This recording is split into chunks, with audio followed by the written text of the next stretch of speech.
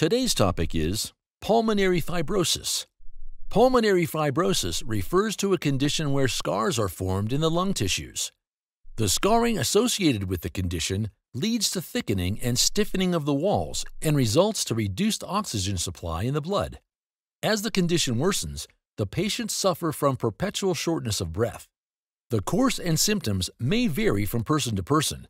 While some become very ill quickly with severe diseases, others experience symptoms that worsen gradually over months or years. Over time, the condition can lead to respiratory failure, heart failure, lung cancer, and other lung complications. Although the condition has been diagnosed in infants and children, it is more common in middle-aged and older adults. Causes: many factors are responsible for the scarring associated with the condition. However, in some cases, the doctor is unable to pinpoint the exact cause of the condition. When no cause is found, it is termed idiopathic pulmonary fibrosis. Factors include long-term exposure to a number of toxins and pollutants in the environment and workplace can contribute to the condition, such as silica dust, coal dust, asbestos fibers, bird and animal droppings, certain gases. Radiation treatment for breast or chest cancer. The severity of the damage from the radiation depends on the period of time the lung was exposed to such radiation, the total amount of radiation administered, or the presence of any underlying lung disease.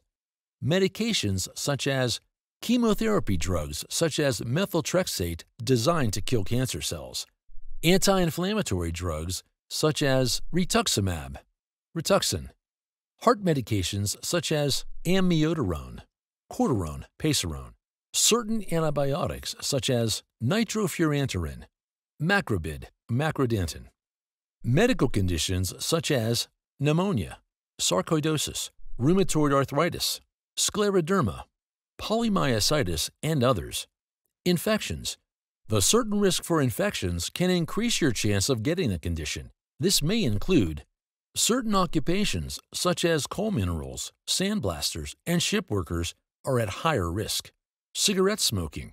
Some type of pulmonary fibrosis run in families, and genetic factors may be a component. Symptoms. Symptoms may include shortness of breath, fatigue, chronic dry and hacking cough, unexplained weight loss, chest discomfort, muscle and joint aches, clubbing or curving of the fingernails and toes. Diagnosis and treatment. To make a diagnosis, the doctor will review your family and medical history, discuss your symptoms, and perform a physical examination. The following test may be performed: imaging tests such as chest X-ray, CT scan, and electrocardiogram, lung biopsy, blood tests to look for autoimmune diseases, infections. Treatment. Lung damage brought about by pulmonary fibrosis cannot be repaired, but medications and therapies can help with symptoms temporarily, slow down the disease's progression, and help with the quality of life. The appropriate treatment options are determined by the severity of the condition. Medications such as pirfenidone, Esbrate, and nintedanib, Ofev, may help slow down progression and is approved by the FDA. Oxygen therapy to make breathing and exercise easier, reduce blood pressure on the heart, improve sleep, and general well-being. Pulmonary rehabilitation that focuses on physical exercise to improve endurance, nutritional counseling, and support. Lung transplantation may be considered for some patients.